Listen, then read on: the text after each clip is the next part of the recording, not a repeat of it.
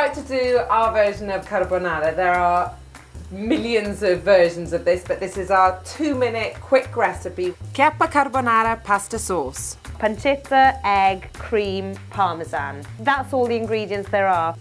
We've chosen spaghetti. Yeah. You want something that you can really easily mix together. So I wouldn't do this with penne.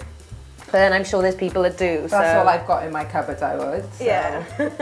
We got the pasta going. Mick, you can chop the pancetta. I am gonna use our lovely egg that we got earlier from our little chickalicks and get going with the sauce.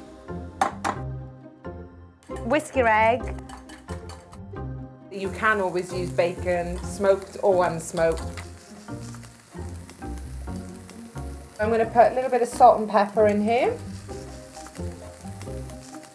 Cream, 50 mils. And grate me a parmigiano.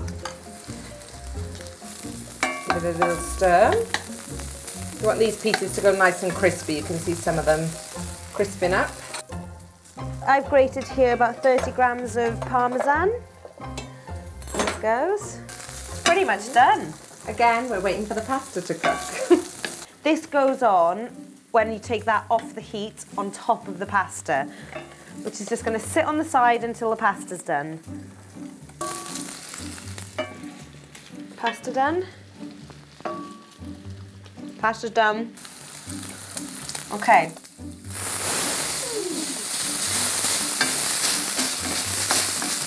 So just always remember to turn the pan off the heat before you add the egg mixture. We ready? Yeah, go for it. Scrumdiddlyumpious. I know a lot of people are probably looking at this thinking, ooh, is that egg actually cooked? But you've got to remember the heat of the pasta and of the pan and the bacon and everything else, so it is cooked. Always add a bit of parmigiano on top. I know.